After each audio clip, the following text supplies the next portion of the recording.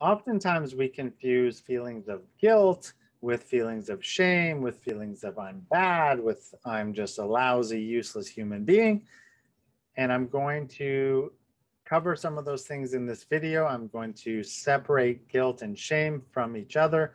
And I hopefully am going to give you some good insight into how these things impact you in your daily life, in your relationships, and so on. And I'm also going to give you some insights and perhaps some practices that you can do to help you work with your shame and with your guilt. I'm doing this video mainly to follow up on the video I posted with Gabor Mate. And if you haven't seen that, I suggest you go and check it out. It's a great example of compassionate inquiry and how once we develop some clarity around what our guilt is saying to us and how it's impacting us, how potentially we can work through it and some of the things you can do to empower yourself. My name is Mike. I'm the founder of Starts With Me, and I am also a psychotherapist. And I am a mental health consultant in workplaces and in schools. And I am also someone who's lived through a long past history of addiction and mental illness, and also as a caregiver to family member who is living with schizophrenia. So I hope that this is helpful for you, and let's get into it. So what is shame? Shame is the fundamental belief that we are unlovable, that we are unworthy, and that really there's just something wrong with us and who we are. Thus, when we interact with the world and we have difficult moments that don't go our way, our shame response or our way of identifying with ourselves in relationship to experience triggers this deep sense of shame and discomfort and kind of wanting to hide from the world. The reason that shame is so difficult to deal with is because there's a fundamental belief that we will not have our needs met and that we will really be alone because of what we're shameful for. Shame has three fundamental paradoxes. Shame can feel blameworthy, but is also an innocent emotion. Shame feels lonely and isolating and is also a universal emotion. Shame feels permanent and all encompassing. And it is only just an experience or an expression or a feeling of who we are in certain moments of our life. I think it can be helpful to distinguish between guilt and shame. So shame is again, as mentioned, the fundamental belief that there is something inherently wrong with me, that I am not a good person. Guilt, on the other hand, is a sense that I did something bad. So I feel guilty about the specific act that I did, or the way that I treated somebody, or the way that I acted. So shame is more a overarching belief that I am bad. Guilt is specifically in reference to a specific experience or a specific behavior. Guilt can be a productive behavior because it can motivate us to repair situations or things that we did that we know were wrong and that we also want to repair.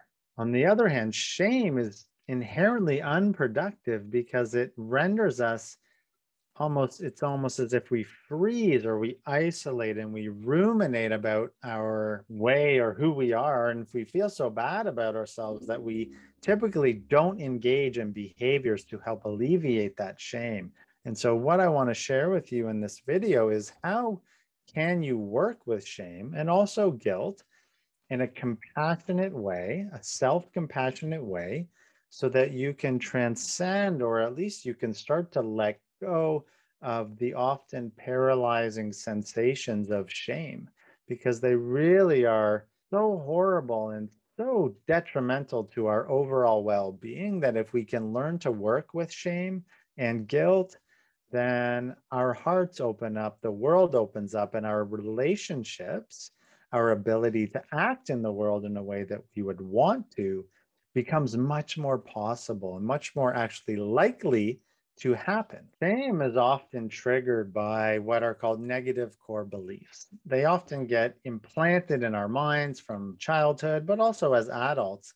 And negative core beliefs are common across all human beings. So you can rest assured if you're feeling bad about yourself or believing that you're defective, unlovable, that you're a loser, that nothing is ever going to work out for you, that you can't trust other people, that the world is out to get you, those are all examples of negative core beliefs. And don't worry, because everybody experiences them.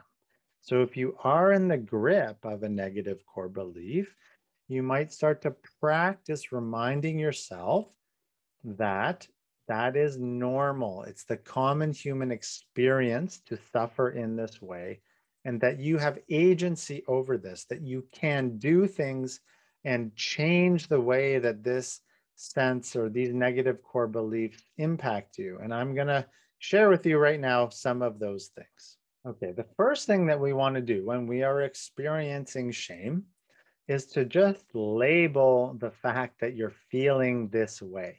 Often in psychology, some of the slang or the pop words is name it to tame it.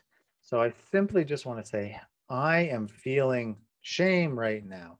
I am feeling bad. I am feeling angry. I'm feeling sad. I'm feeling embarrassed. So I want to name the emotion that I'm feeling. Number two, I want to remind myself that feelings of shame and feeling bad about myself is the common human experience. Suffering is the common human experience. We often forget that and we start to think there's something wrong with us when we are suffering. Okay, so number one, name it to tame it. Name your emotion. This also has a physiological response on how you feel. I feel bad. I'm honoring the suffering. I'm reminding myself that I'm not inherently flawed for feeling this way or being inadequate, whatever it is. And now the third piece is this idea of self-kindness. Or can I relate to this suffering in a way that's kind, encouraging, and helpful as opposed to self-critical? Because we often tend to be very critical of ourselves when we're suffering, which just compounds the problem and makes matters worse. I don't know about you, but I tend to be quite self-critical. So how do we work with these self-critical experiences so we can reduce our feelings of shame and increase our feelings of self-compassion and agency? So to reiterate that, number one, name it to tame it. In some sense, you could call this a sense of mindfulness. I'm mindful of these thoughts and feelings of shame. I feel bad. I feel shame. I feel embarrassed. I can remind myself, number two, that of my common humanity, or this is the common human experience. It's okay to suffer. There's nothing inherently wrong with me because I feel bad. And number three, rather than being so self-critical, can I speak to myself in a way that is more kind and encouraging? So that might look like something like this. Oh, I'm noticing that I'm feeling embarrassed or shameful about how I spoke to my partner today. Oh, and I can remind myself that it's okay to feel shame and to feel embarrassed, part of the human experience to feel this way. And rather than beating myself up about this and telling myself how much of a loser and how much of a failure I am, I can tell myself that, okay, it's okay that you did this. Mistakes happen, they're part of life, and I'm going to be okay. And I can actually either make amends for the bad behavior, or I can start practicing different skills and habits in my life to reduce the likelihood of feeling this shame again in the future. So this is a short video, and I think it provides you some insight into the difference between shame and guilt, provides you a couple ways of starting to notice and to name, to tame your difficult emotions, and to start to speak to yourself in a way that's going to promote your well-being as opposed to continually criticizing yourself. I hope it was helpful for you. I wish you all the best. Please like, comment, subscribe to this channel. I would love that.